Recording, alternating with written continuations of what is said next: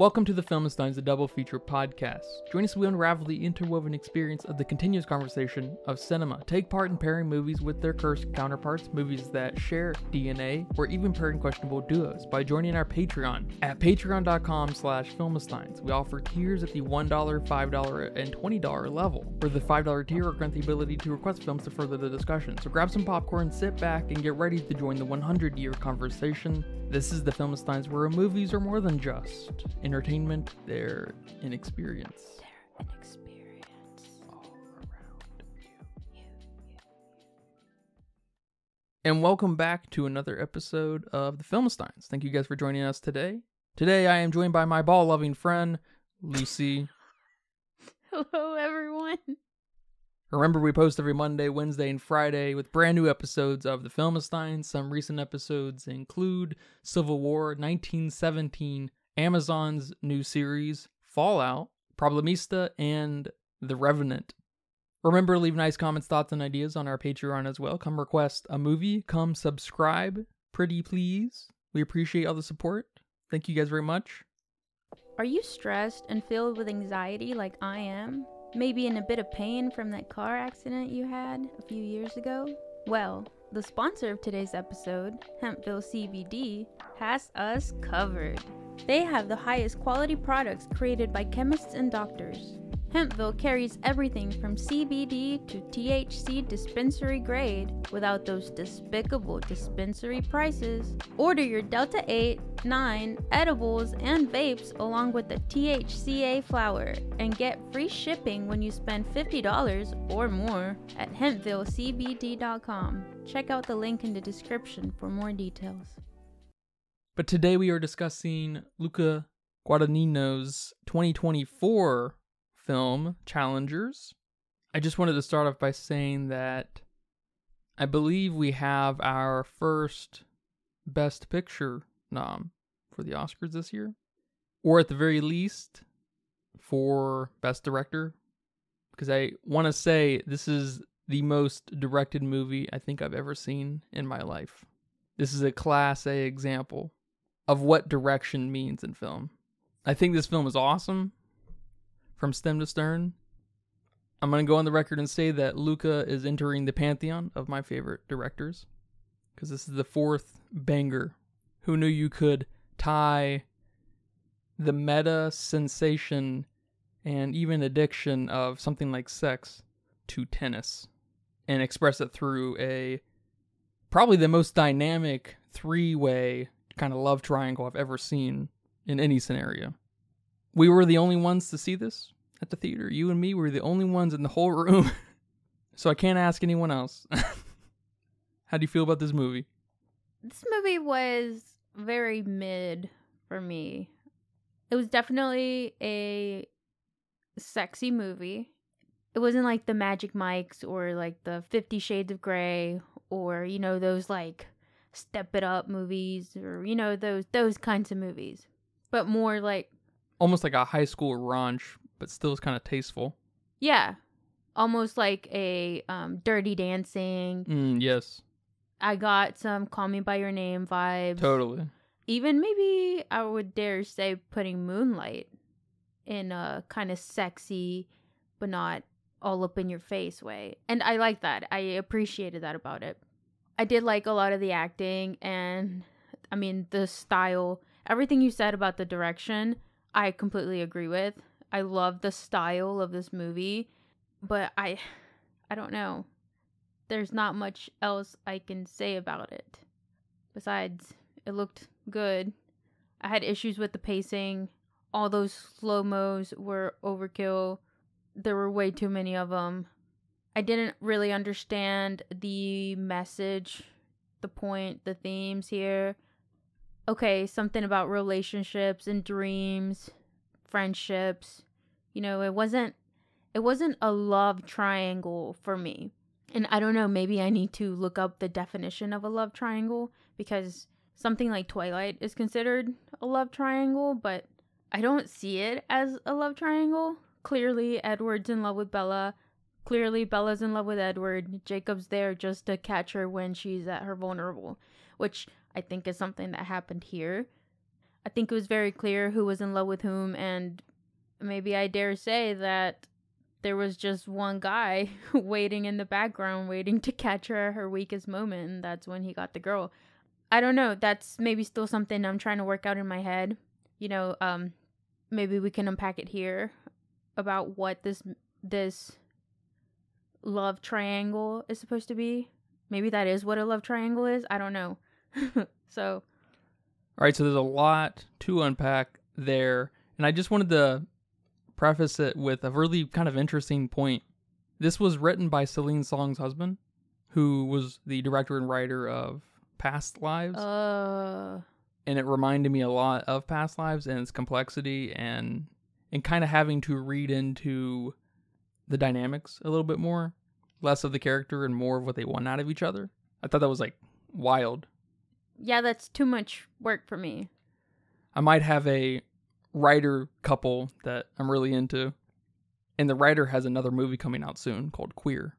Oh, okay, yeah. I'll probably only watch that because you'll make me watch that, but I'm obviously not a fan here. It's also going to be directed by Luca, so yeah, slam dunk. I don't know though, because I really liked Call Me By Your Name. I thought that one was sweeter in a lot of ways than this movie. It was more of a proper coming of age. Yeah, and I mean, still less sexual.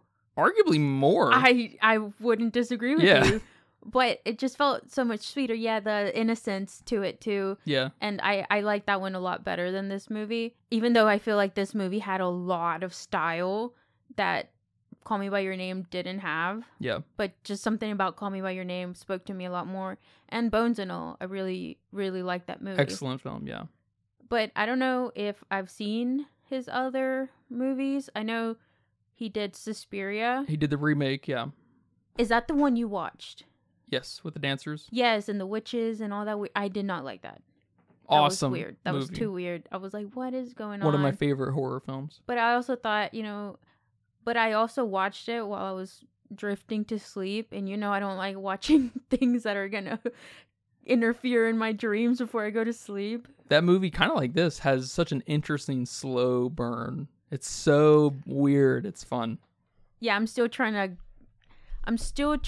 to learn from those types of movies because they're still slow for me. The slow and teasing nature of this film is also extremely important. And I want to start off by talking about this love triangle.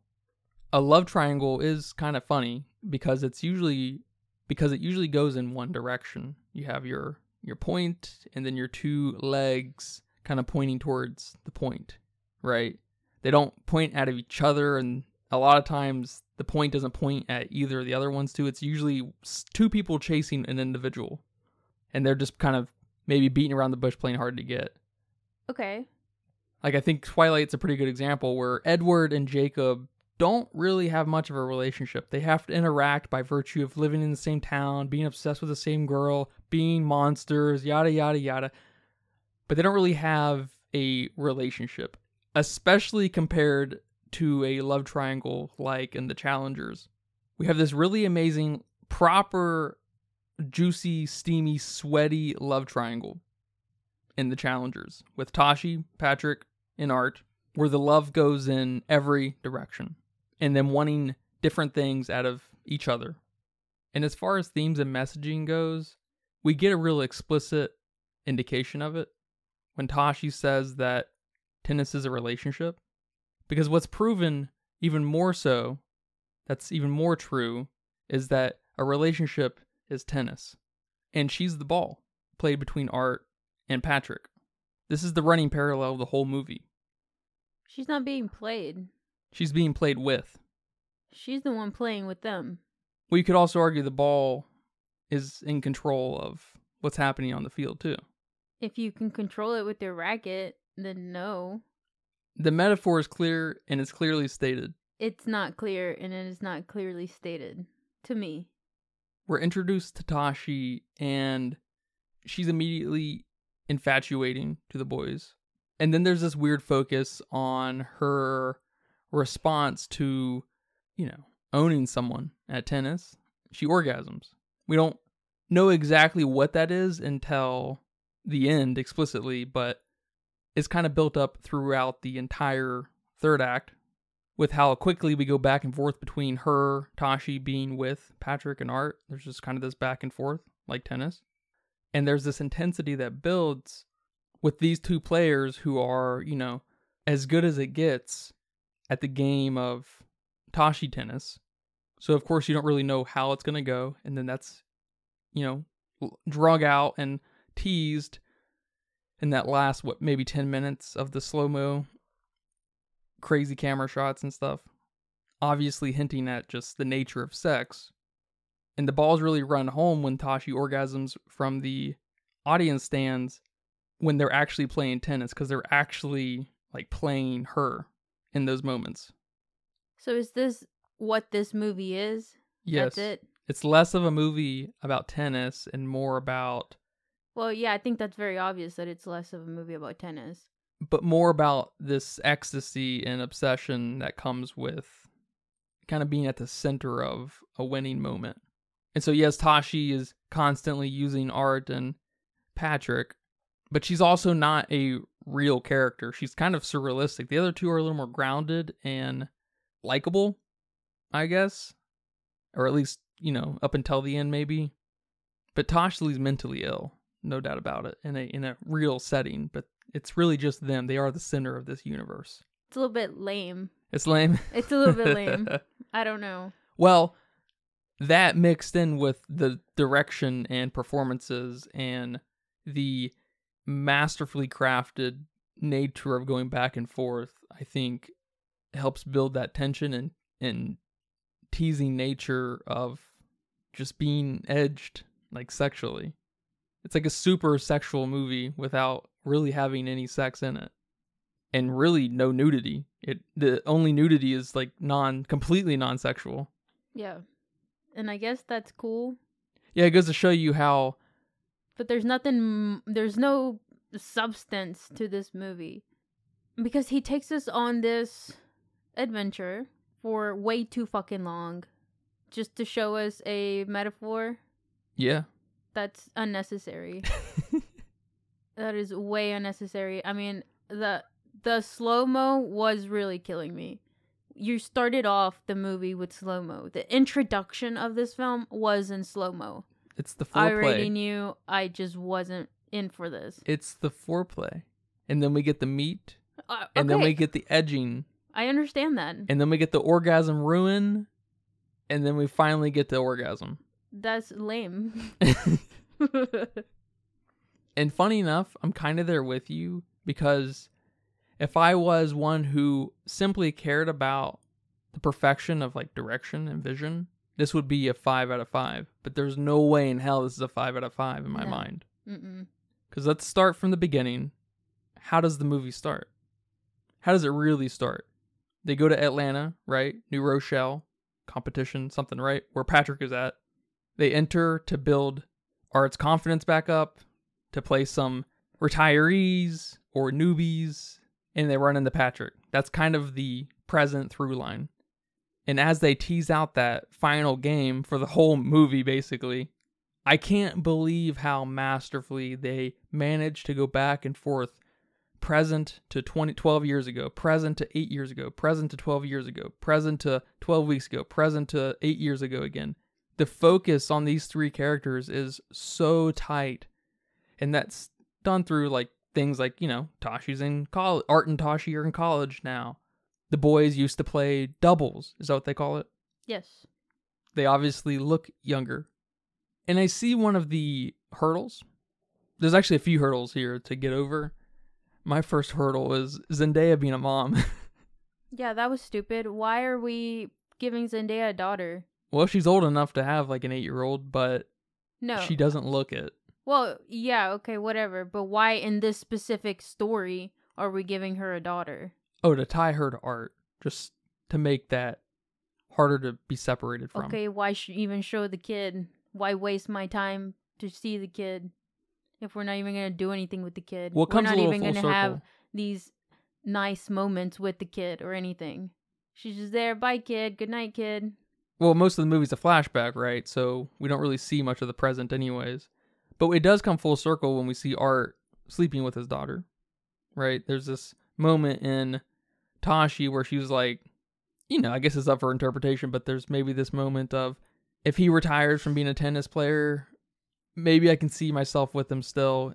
It's really not all that important to the movie, but we do get that confirmation that there's more to this dynamic by just the situation that they're in than what may have kind of seemed in the first place, because we're getting 90% flashback. And so, of course, Tashi and Art, no way. Tashi and Patrick, no way. Like, Tashi's kind of a terrible person as far as like loving and wanting to be around and stuff. I'm sure she's kind of insufferable. One thing I really like about the structure, though, is as we get this final game slowly dealt out throughout the whole movie of 2 hours or so, it felt like a Dragon Ball Z fight or something, where we just had these long monologues and maybe a little bit of Naruto in there with, episode-long flashbacks of just trying to build texture to how significant what is happening is.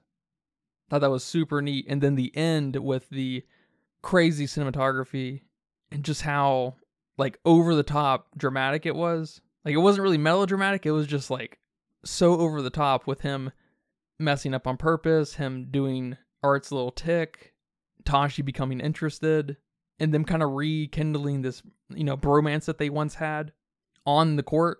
It just screams anime to me. Yeah, I guess that was cool. And it was tied back into what Zendaya said with what Tashi said in the beginning about it being a relationship and having that like 15-second moment of pure relationship, of pure whatever, love, I don't know. Just that moment in the court, whatever you have together. And that was seen here. So that was cool. It's like this transcended form of like operating with each other. Well, it was them being able to have fun with each other again. Like, obviously life went too serious so quick because when they were kids, I mean, here they were in a bedroom, all three of them just having fun, like not thinking about anything, consequences, who's going to get the girl, none of that. And then that got quickly shredded. But here at the end, we finally have this moment of them letting their guard down and just being teenagers again. And also having Art finally beat Patrick. Yeah. I really liked the end. The end was awesome. With all their like gestures and eyebrow raises and smiles. Like, no one had to say anything for you to know that Zendaya was like, hey, bitch, you gonna throw the match or what? And he's like, I don't know. We'll see what I do. And then Art's like, he's like, what's going on? It's like, you guys obviously have talked about this. Like, does he know? Does he know they know? What's happening? Like, it's just, it's so intense. Good. Yes. How do you say that but not love the meat? It's the build up to all of that moment. It was just too slow. It was too slow, and like some of the things just didn't make sense. What didn't make sense? And some of the things, maybe they didn't make sense, but they were kind of silly. Like, why all of a sudden did we shun Patrick just because Zendaya fell and broke her knee and Patrick wasn't there after you yelled at him and you got in a fight, and then Art's just gonna shun him like that? Like, okay, that's weird. And then just giving Zendaya a kid when she's not very loving or motherly, but obviously she's big into family because we get a lot of her dad moments, and her mom is the one watching the kid, but she don't give a shit about, her family unit. So I don't know, just like small little things. I agree that the kid and family thing was it was the biggest hurdle, because the presence of the kid really just felt like that ball and shackle to Art, because she's clearly uninterested in being in that kind of relationship. But it's also not the point, because it's become maybe this situationship, which is a complete non-issue to her, because it's not what life is. Tennis is life. Right. She loves tennis. That's what's important. And that's how she gets her fix. It's like a drug to her. Yeah, so some of the other things were like, why are we adding this? Like, okay. And that was sold on the Art and Patrick kind of falling apart when he goes to college, because that's a kind of stereotypical growing up moment. But they hated each other. It did kind of just flip at a switch when she broke her knee. That's why I'm like, okay, here's that guy in the background who's always waiting for you to break up with your boyfriend to grab you. So it didn't feel like a love triangle. It's that guy who's waiting for you to get you when you're vulnerable. Like Bella. Like, when did Jacob get Bella? When Edward left her. And that's when the bottom part of the love triangle distorts a little bit. And who's on the bottom part of this triangle? Always the two going after the one. So it's Art and Patrick. Yeah. But Art and Patrick were clearly in love with each other here. Nothing was falling apart for them. But it did. College set in. This girl set in. They made it very explicit that she's a homewrecker. I thought that was hilarious. And I will say, one thing I love about sports movies, especially good ones, competitive ones that focus on the competition, is how erotic just the nature of competition is, and oftentimes how gay it is, especially when you have like same sexes playing each other. There's just this homoeroticness that's unlike anything else I've seen. It's just next level masculinity of self-indulgent, and it's funny, and it's really nice to see because it feels very human. It's a deep meditation and kind of embracement of just how in love we can be with each other without it being anything else. It's just pure love. And we see that represented here through the boys.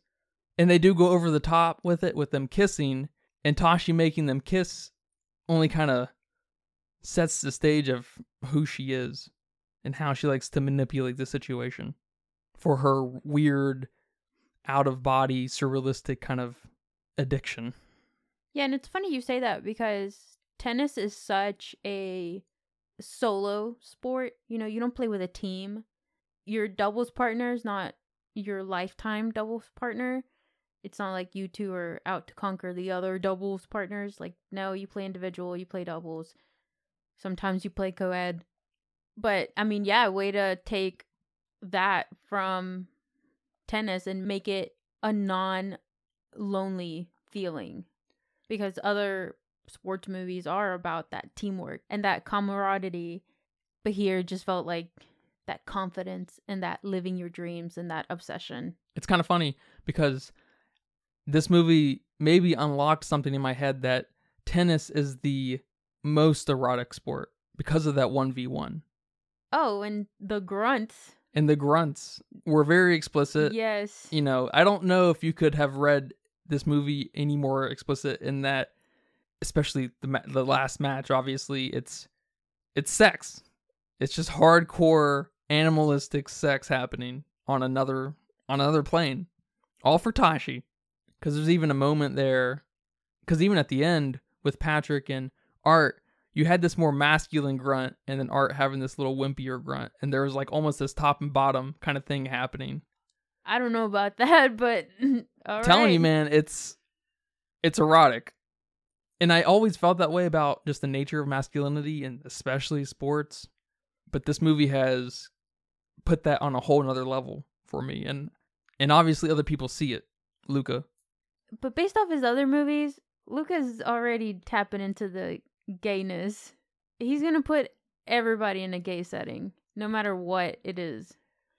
When you can make eating your partner the most sexy thing and romantic thing you guys can do to each other, nothing's off limits, I guess. That's true. That's very true. I know you mentioned the timeline being done very well and calling it a masterpiece with its tightness. But I don't know if I quite agree with that. There were some sections where I was confused on where we were. And I think it was the sections with the hotels and them looking like they look now. Zendaya's hair is short. So, you know, I lost it there. That was a big indicator for me. And the beard for Patrick. And they all kind of still look the same. I think it was like 3 years before. And I was a little bit lost there. And then he still had the shirt that she had on in college. I don't know, it was a gray shirt. It said something funny on the front. but he's obviously been wearing it for years. So I don't know, that section took me out a little bit. I don't know if it was because of them all looking too similar and kind of what was going on. Like, had she already cheated on Art before, or like she had already cheated on Art before and then she was about to cheat again, so that whole cheating element was here in this section. So I was a bit lost on where we were in the timeline. Just give him a new shirt. Like, get over it. It's time to wash your boyfriend's hoodie. Get over it. It's been 15 years. Yeah, those kinds of serendipities and just positioning of these characters starts to make this world revolve around them. Like, nothing else matters. Like, we're not in a real world. It really is just kind of a world for this love triangle, which I like a lot because it does at moments have this like high school romance flavor to it. In a proper high school movie, it should feel like this is the world, you know, nothing else happens outside of high school. Yeah, maybe this movie is a bit too modern for me. I kind of had that feeling after watching it. Too modern. Yeah. This whole, like, she never tells Art she loves him, but, you know, she's the tennis coach for him, so obviously there's something there. These situationships, these love triangles, these 15, 16, 18 years after college, after high school, after whatever, and you're still all pawning for each other. I mean, I don't know. You know, I'm still, maybe I'm just a hopeless romantic. Maybe that's a better way to put it. Because Art's getting screwed here. He just wants to be home. He wants to retire. He wants to be with his family. He wants to be with his daughter. He's always telling her, I love you. Does she even once say that in the whole film? No. And, okay, you saying that she's more of a surrealistic character makes it make a little bit more sense on why she's not being a decent ass partner. Which is why I think now it's lame that this whole movie is just a big euphemism. Like, I don't know. Maybe I want more. It is just one big euphemism. Yeah. I want more. I want more out of these characters. I want to know Art a little better. What is he thinking? Quit just high schooling him and making him just be obsessed with this girl and he's going to do no matter what to get this girl. Why did he decide to go to college? We think we're getting something from her saying that, well, life's not all about tennis, but it is, because you're playing with these two boys. You're using Art to get a tennis career without you being the one to get your tennis career because you hurt your leg, which that was insane, by the way. I like that quite a lot. Her knee going the other direction. That was awesome. There were some awesome bits in this movie. I just didn't like the overall what it had to say to me. Yeah, it's really not deep or potentially all that relatable in its messaging. It's deep in how it kind of shuffles itself together. Yeah, and I think that's what I meant by substance. That's what I'm missing. So it keeps me from completely liking this movie. And there are some other movies that I absolutely love that don't have that deep messaging or the substance, but those are things I absolutely love, like monsters, you know, even some horror films. Horror films don't have any kind of deep messaging, but the suspense and the horror and the gore just get me. But here, it's just sex and what you said, building up and foreplay and all these things. It's like, you know what? I'm not here for this kind of movie. This just isn't my type of movie. Yeah, the substance here lives in the dynamics between the characters, and we build their character off of kind of the negative space of what happens between them instead of learning anything about them. Yeah. Which is such an interesting way to make a movie. So, of course, I guess it speaks to me because I'm a sucker. And I can't help but to just really gush over it. Although, I will say, of the 4 Luca films I've seen, Suspiria, this, Bones and All, and Call Me By Your Name, it's probably my least favorite. Okay. But they're all highly rated in my mind. Yeah, you're definitely a fan here, for sure. Yeah, I think I think I said in the beginning that Luca's entered my favorite directors. With this movie, he went down a little more for me. Suspiria was... That's an awesome movie. No, it was... No. That's not a movie. I do want to give a shout out to the camera work. Did that rotating ball at the end remind you of a specific movie? No. Oh my god. The Big Lebowski. Oh, I don't remember that movie. That's also another movie that shouldn't be a movie. That's one of your favorites. You must have a death wish. No, I don't even know if I've seen The Big Lebowski from start to finish. I think I've seen bits and pieces. So maybe I'd have to watch it, but I'm not quite interested. But the camera work was awesome. I'll be the first one to admit that I flinched when those balls were coming at the screen. I flinched like 3 times. Oh my god. I thought you didn't notice. I didn't notice. They were pretty big flinches. I was like, oh shit. And then I looked around, and since we were the only ones there, I was like, oh, thank God we were the only ones here. But there was a specific one that made me flinch pretty bad. I'm so surprised you didn't notice. I didn't when notice. Patrick, I think they were playing the doubles tournament, and Patrick like hit the ball in between his legs, and the ball came straight at the camera, and my ass fucking flinched, and I felt embarrassed. But I was like, oh, that's awesome. And then it happened like 2 more times. Challengers and Monsters Inc. University. I was like, is this a 3D movie? Those last 10, 15 minutes on the back of all of this build-up are some of the best filmmaking I've ever seen. Probably in my top 5 sections of a movie, period, ever. Yes, I'll agree with you there, for sure. I was so surprised with how crazy it looked. And I was thinking, how did they shoot? Like, the camera must have been going forward while the ball was still being hit across the camera. Like, how many cameras did you guys ruin during the production of this film? Man, I have to assume the ball was not even there. It's CG. I have no idea. I didn't even think about that. I have no idea. Also want to give a shout out to how good the tennis looked. It looked pretty good. I mean, if you're a fan of the sport, which I don't know if I'm a tennis fan, I just know the rules and I know how it's played. Unlike football, and I'm going to call myself out here, I don't know all the soccer rules and regulations. You're a fake Mexican. I'm a fake Mexican. I just cheer when my dad cheers, you know? But tennis is probably the only sport that I do. And so I was like, oh my gosh, like, these are actually some pretty good hits if they are the ones hitting it.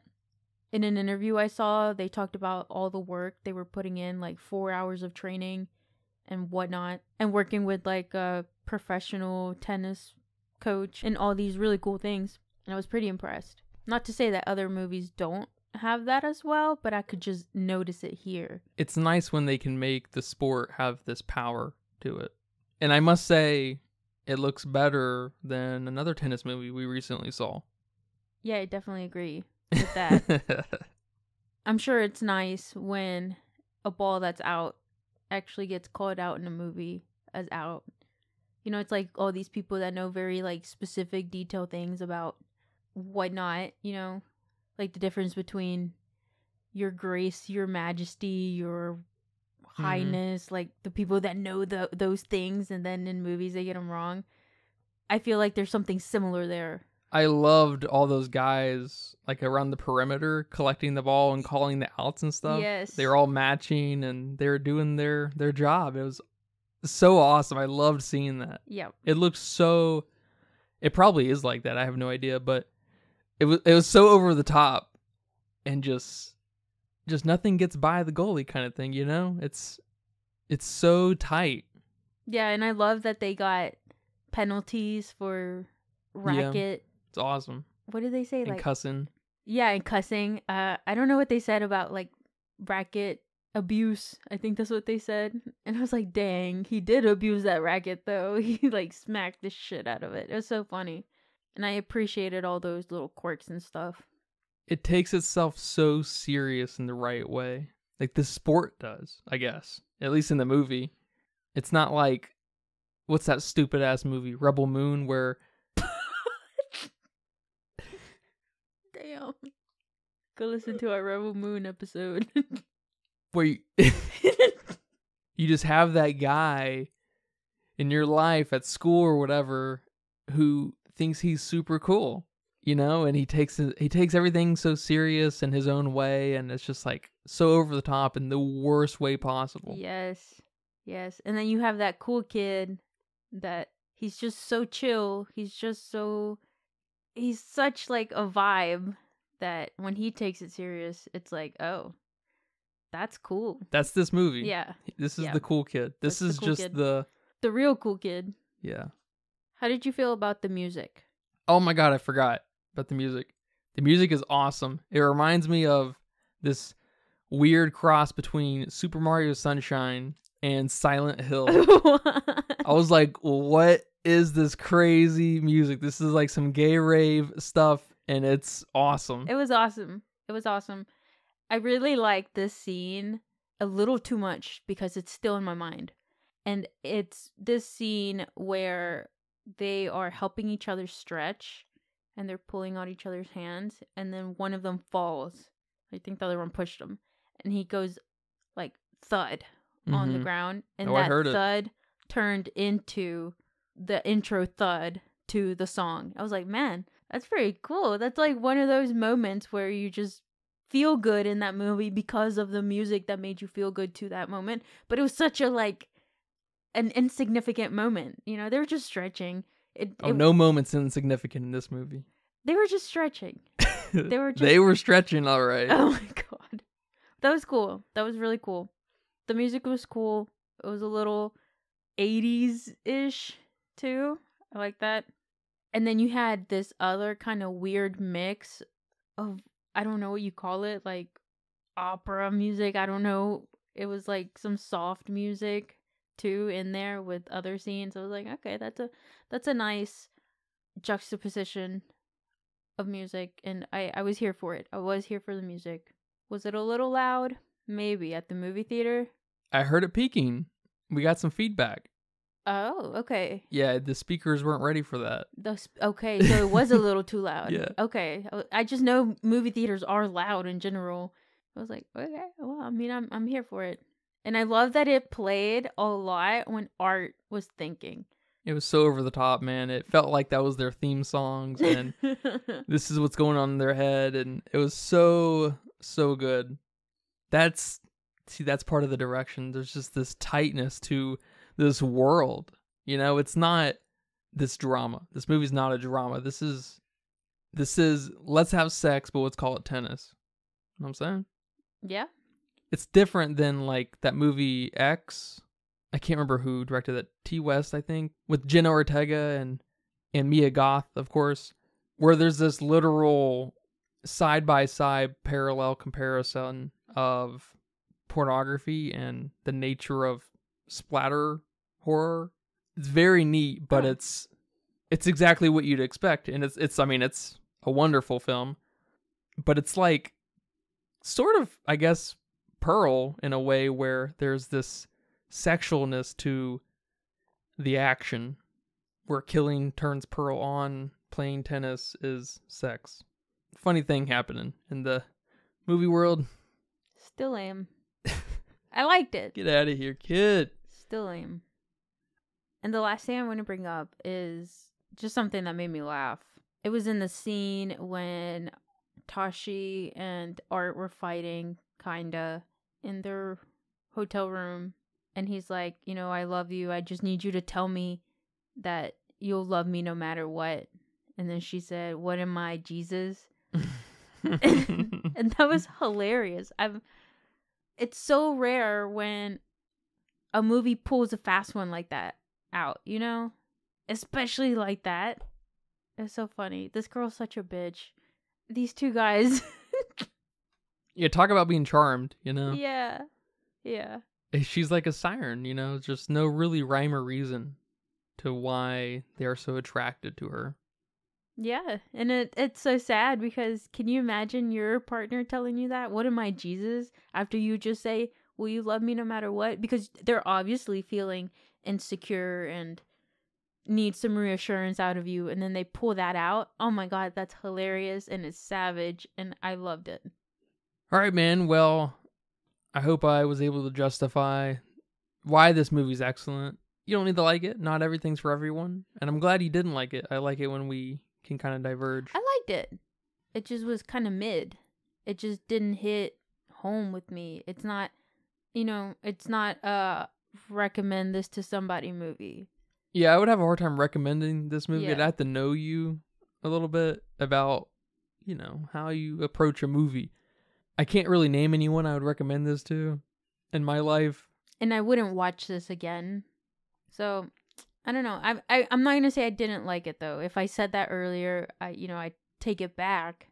I liked it. It was just like, I need something more, and it was kind of lame. But I guess I can't help but to say that this was a very well-made movie, and it knew what it wanted.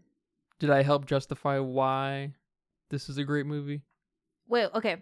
Did you help justify? Yes. Did you convince me? No. All right, well, I did my best. But thank you for watching it with me and talking about it here today. You're welcome. Do you have a budget guess for me? My budget guess is $30 million. Yeah, I feel like that's a pretty comfortable price. This is the kind of movie where if I was guessing, I'd be a little intimidated guessing this price because, man, I don't know, No intimidation here. Well, it says here that it was $55 million. Jesus Christ. A little bit more than I thought it was going to be, but I don't know. And so far, it's went on to make $26.9 million. So not bad. There's a good chance we break even. Okay. But it just came out, right? Yeah, that's the first weekend, right? Yeah. So Yeah. It got time. And over in Letterboxd with 285,000 people. Already a lot of people. They're not going to theaters to see this shit. What are they? No. They weighed in at a 4.2. A 4.2. I get it. It's a weird movie. Like I don't know. It's an artsy fartsy movie. It is an artsy fartsy movie. Artsy fartsy movies are not 4s. Not usually. They usually float in the yeah. top 3s. 3.8, 3.9. Yeah. I'm telling you, this is going to be a big Oscar movie right now. I mean, what's it even have to compare to? Well, the rest of the year. There's going to be a lot more stuff. A lot of the Oscar stuff comes out at the end of the year normally. Well, yeah. I mean, that's already come out that we would know about. Oh, well, that's just my prediction. I don't know. Dune will be there. I don't know in what way, but so Zendaya would be there one way or another. That's true. Both her movies very good this year. Very nice. I gave it a 2.5. That's comfortable. I would be also intimidated to try to shave any more off of that because it's just it's such a complete movie. Yeah.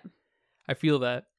I don't love this movie like A Clockwork Orange or even Monkey Man, but I do love it.